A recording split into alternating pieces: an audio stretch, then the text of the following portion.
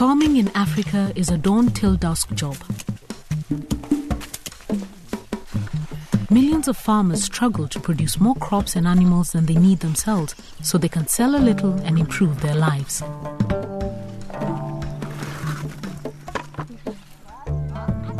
To do so, people need livestock.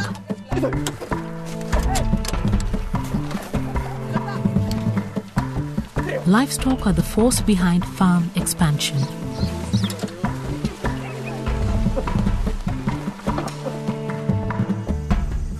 But much of Africa's woodlands and savannas are infested with tsetse flies. When livestock are taken into this region, large numbers are at risk from a deadly tropical disease, trypanosomosis. Mamissifo. Bon, Bran Missiso. Bon, Smea Bran. We are so o salat. Sao, Sagao, Anabao, Ubecarati, Ubanacle. Fember Galera Ambulo, Michite Cabarake. We should no make a furocono, or take otag unfabili. Michite Antisega Barabake Furuka Doam. Michite Benefe watching me. I want to be senior. Galayat and tea. We see Banamaga, Galaya Benina Kusala.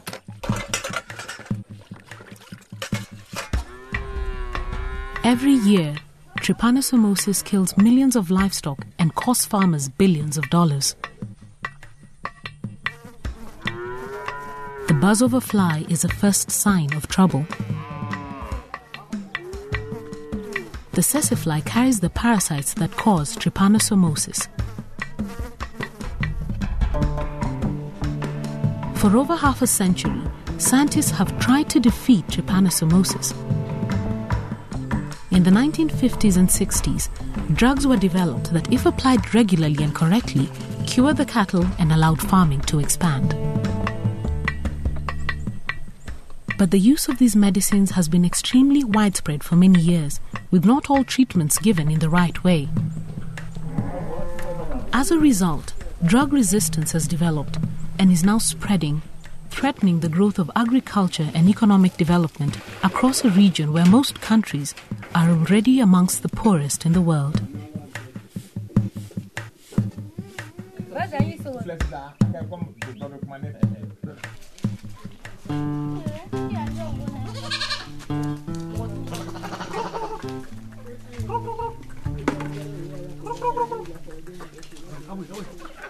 Livestock have always been central to the lives of small-scale farmers across West Africa. Here, agriculture remains the only way for many families to supply their daily needs, and farm animals deliver a wide range of necessities.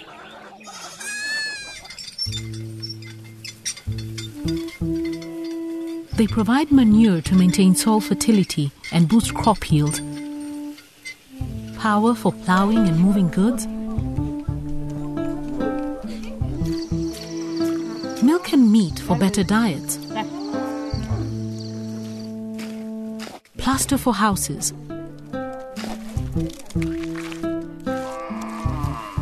and a cultural identity. Since they're mobile, of high value and easily traded, they also bring ready cash and security during natural or man-made disasters. But expanding populations and increasing life expectancy across the region are bringing changes. Over recent generations, farms in fertile areas have been subdivided into ever smaller parcels. Natural resources like water and grazing are becoming degraded.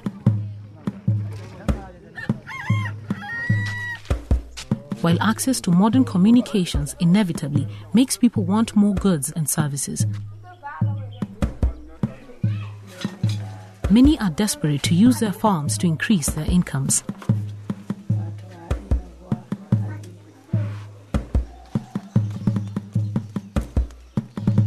Yet, in recent decades, veterinary extension and other support services have been declining.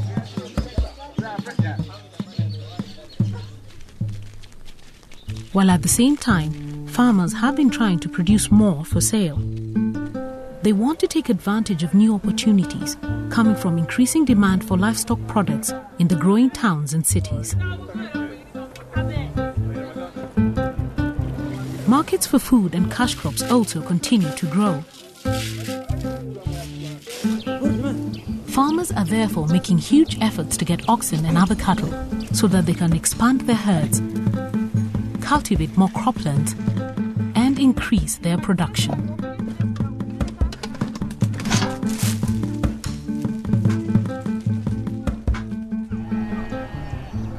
But competition for land is pushing farming into the Tsetse belt.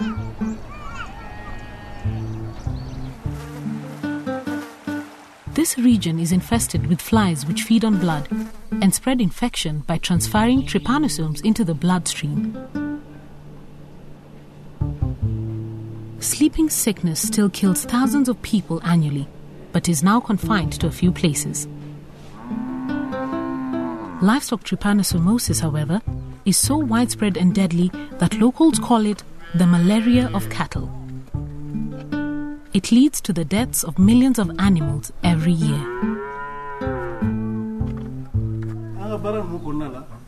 Researchers and development workers have struggled for decades to control the disease. Past attempts have taken 5 main forms. The first approach involves Tsetse traps.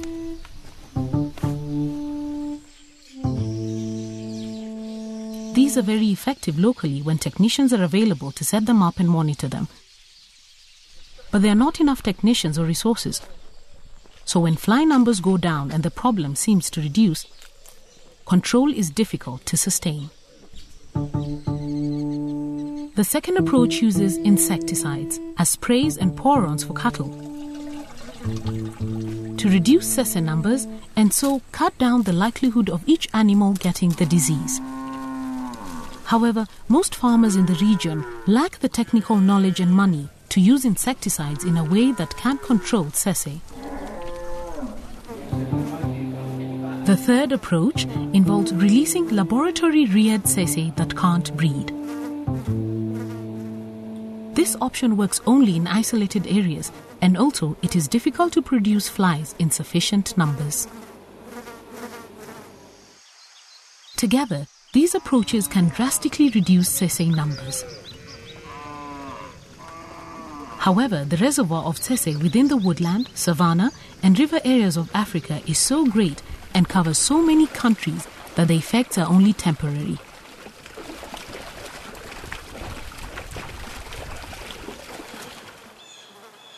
Over time, Tsetse flies migrate from neighboring untreated areas to re-infest the cleared sites.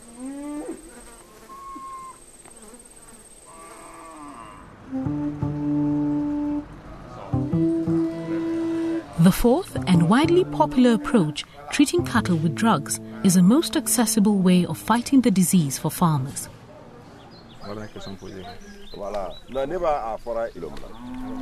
However, over the last 2 decades, trypanosomes have been increasingly able to survive the drugs and multiply. This resistance to drugs can happen in any area with any infection when drugs are used frequently. Currently, more than 50 million doses of trypanocidal drugs are given every year in Africa. Sometimes when a cow diagnosed with trypanosomosis is treated with trypanocidal medicines, a few of the parasites within the infection will be naturally resistant and able to survive the drugs.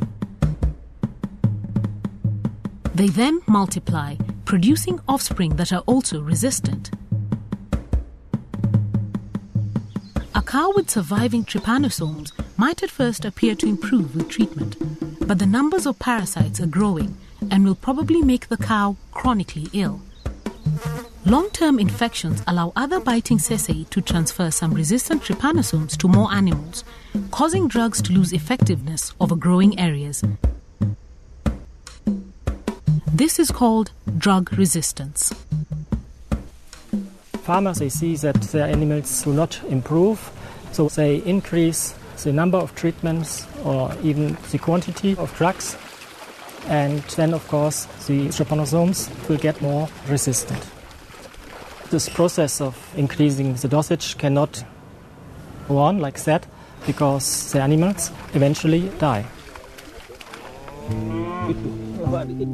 The fifth approach is to encourage farmers who don't have access to drugs or can't afford them to make better use of native cattle that are less susceptible to the disease. African animals that evolved together with the Tsetse developed the ability to tolerate the disease without getting very sick. Indigenous cattle with this characteristic include the Ndama, the Bole, and other West African shorthorn breeds. These hardy local cattle tend to be small, producing little milk and meat. But they can withstand trypanosomosis and other illnesses better than breeds from outside the region, and are generally tough enough to survive water and feed shortages. However, breeding schemes to improve productivity of indigenous animals are not far developed. Farmers desperate to improve their incomes want to use the larger, stronger, more docile zebu cattle that also fetch higher prices in the market. But these cattle come from outside the Tsetse belt and more easily get trypanosomosis. One of the important messages is that resistance to drugs is related to the intensification of agriculture production. If you want to grow cotton, you need these huge trypanosusceptible cattle. Since they are sensitive to trypanosomes, they need to be treated more frequently, and then you are selecting for more resistant trypanosome populations. We found that in areas where cotton is grown, we have quite often drug resistance, whereas in areas where we still use trypanotolerant cattle breeds, there we don't have. Resistant parasites are no longer killed by standard drug doses. Livestock keepers from these areas are now forced to give higher doses of trypanocides more and more often just to keep their animals alive.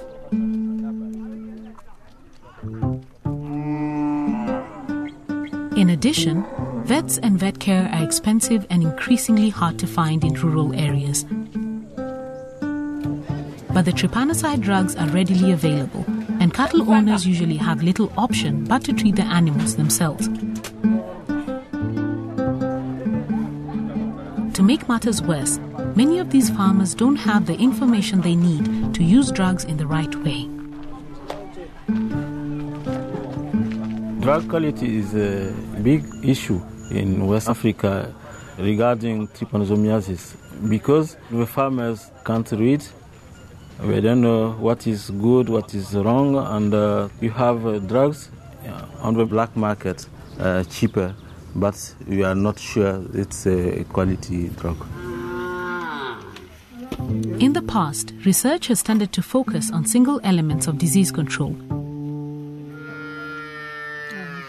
either working to improve medicines for livestock, promote and breed animals less susceptible to the disease, or get rid of Tsetse.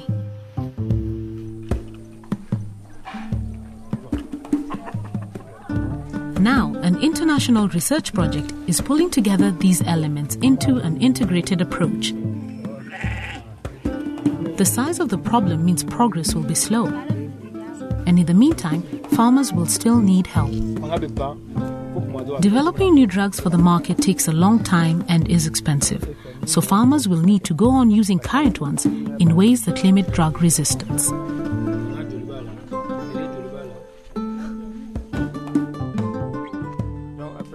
The project has devised a new method of drug use based on similar challenges in human medicine. Known as rational drug use, RDU, It aims to simplify and improve the diagnosis of the disease and the process of giving the medicines so that people carrying out most treatments can do it better and more safely, and so minimize the spread of drug resistance. Le projet a développé un kit destiné à faire des bonnes pratiques de l'administration dans le traitement des animaux. Et aussi, dans ce kit, il y a des outils pour poser un bon diagnostic. Et aussi, pour l'utilisation rationnelle des trypanocides, il y a la formation continue. Donc, ce sont ces deux lignes qu'on a développées pour l'utilisation rationnelle des trypanocides. Rational drug use acknowledges that the pressure for farmers to continue to treat their own animals is huge, and providing farmers with information can reduce problems of misuse and so minimize emergence of drug resistance.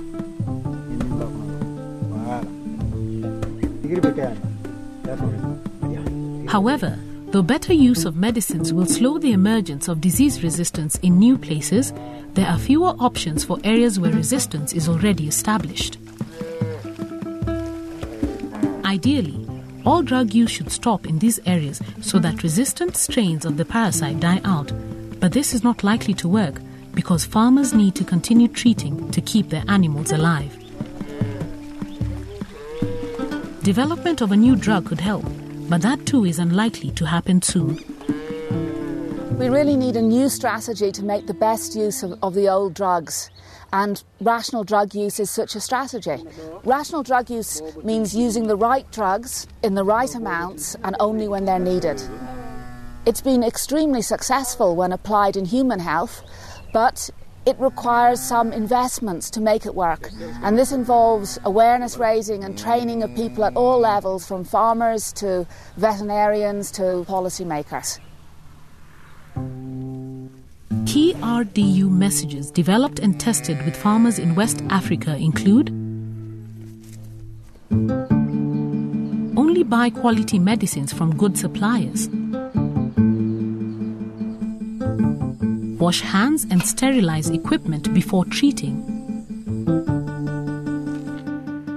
diagnose properly in order to treat only when necessary, and estimate the weights of cattle to accurately calculate dosages. By following RDU guidelines, individual treatments will be given better and overall treatment numbers will decrease. RDU creates another challenge, however. Laws across most of the region only allow veterinary professionals to prescribe, handle, and administer these drugs.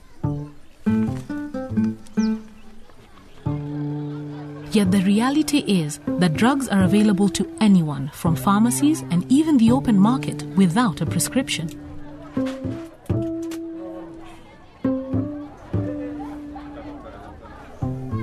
Because of the rules, no one can officially give help to and raise awareness among farmers, even though they are the largest and most vulnerable group using the drugs. Until this policy gap can be closed, the problems with inappropriate drug use will continue. There are not enough vets and qualified personnel. Therefore, policy should be flexible enough to allow the farmers to treat their own animals. We need to change the legislation on the access to drugs and on the drug treatments. If the research results are not capable to bring a change in the legislation, it will be very difficult for the farmers to keep their animals in good health.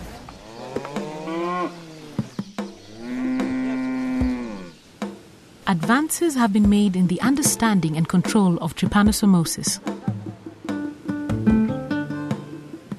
However, the long-term goal of reducing the territory claimed by the disease will depend on the success of the integrated approach and will take many years.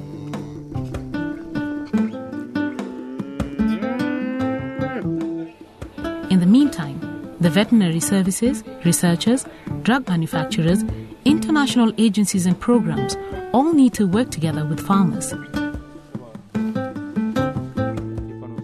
The focus must be on slowing the spread of drug resistance by reducing the numbers of Tsetse and encouraging proper use of the drugs. The ongoing application of rational drug use, together with updated laws and advances in research, should allow millions of farming families to protect their livestock and so continue to improve their livelihoods.